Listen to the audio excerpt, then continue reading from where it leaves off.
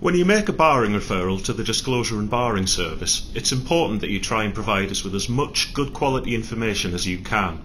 Providing this will help us to make accurate and appropriate decisions. Make sure that any information you send us is clear and legible so we can read and understand the information you've provided.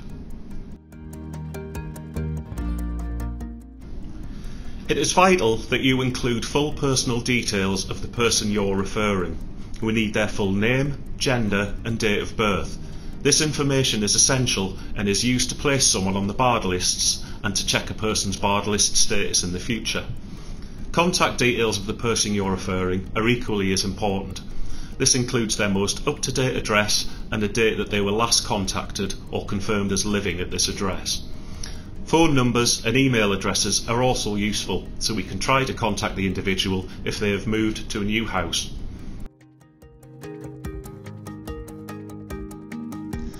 Alongside their job title, a description of the person's job role and the types of activity they would normally carry out are helpful, so we can understand what their job involves. The person's employment history is also important, as this provides evidence towards the individual satisfying the test for regulated activity. Helpful documents to support this include job descriptions, application forms and CVs. It also helps if we have a knowledge of a person's qualification and training record, so we can understand the level of training and skills that they have in relation to their role.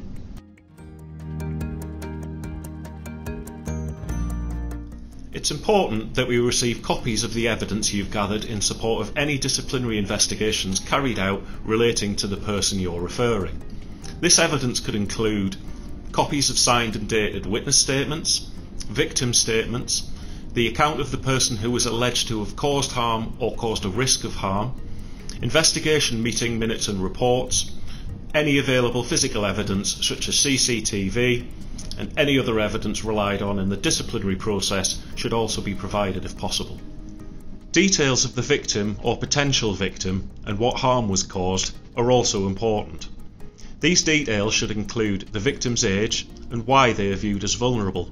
For example, they're a child or an adult receiving care.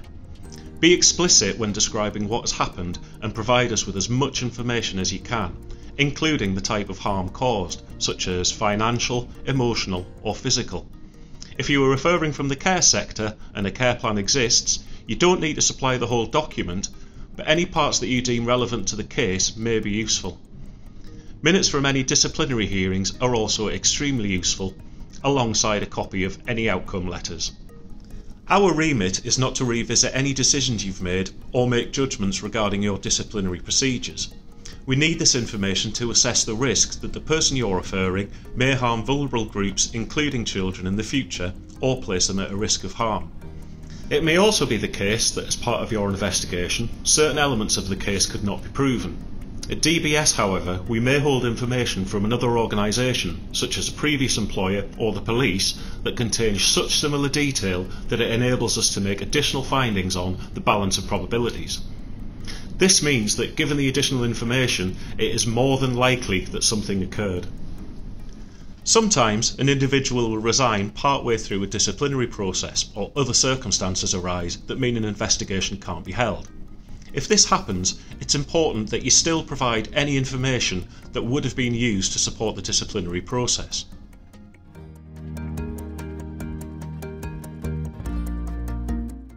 If there has been an external investigation in relation to the case of the person that you're referring, we require details of this. This could include interviews, police intervention, or details of multi-agency meetings. We need to know what other agencies have been involved, including contact names and reference numbers.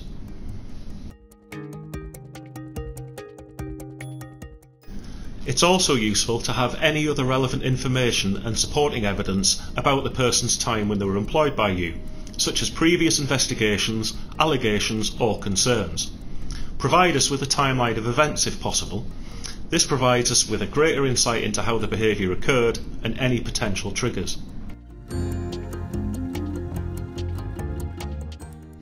As part of the process to decide if an individual should be included in a barred list, any information that you provide in your referral may be used by us and could be disclosed to the referred person or other parties. If you redact any information, it would be helpful if you could code your redaction so the caseworker can determine who is being referred to.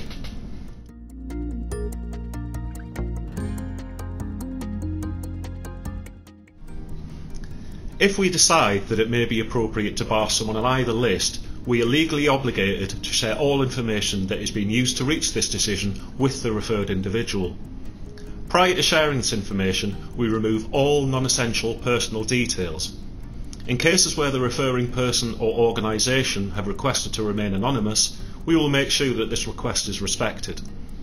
The same principles apply if an individual makes a subject access request.